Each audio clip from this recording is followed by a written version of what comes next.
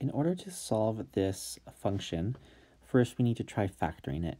And we're going to do it in separate pieces. So first we're going to factor m cubed minus 2m squared, and then 4m minus 8.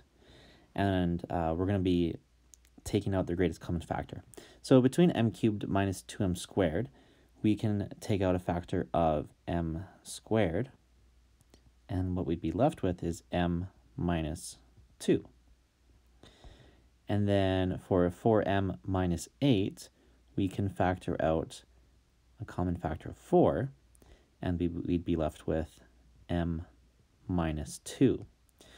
Conveniently, you can see now that we have an m minus 2 in both of these terms.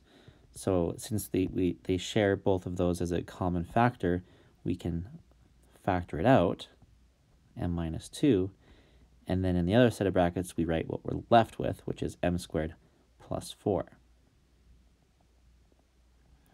Okay, so now to solve this, we are trying to find the solution of it being equal to 0. So we're going to set it equal to 0. And so that means m minus 2, if we set that equal to 0, we get a solution of m equals 2. And then if we set m squared plus 4 to be equal to 0, if we try to solve this, we'd get that m squared is equal to negative 4. And then to solve for m, we're going to square root both sides, so that m is going to be equal to both the positive and negative version of the square root of negative 4.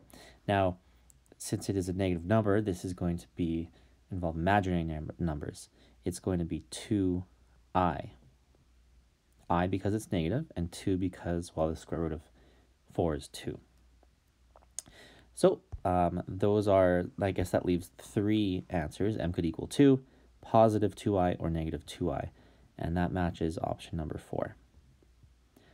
All right, that's all for this video, and thanks for visiting JD's Preparation.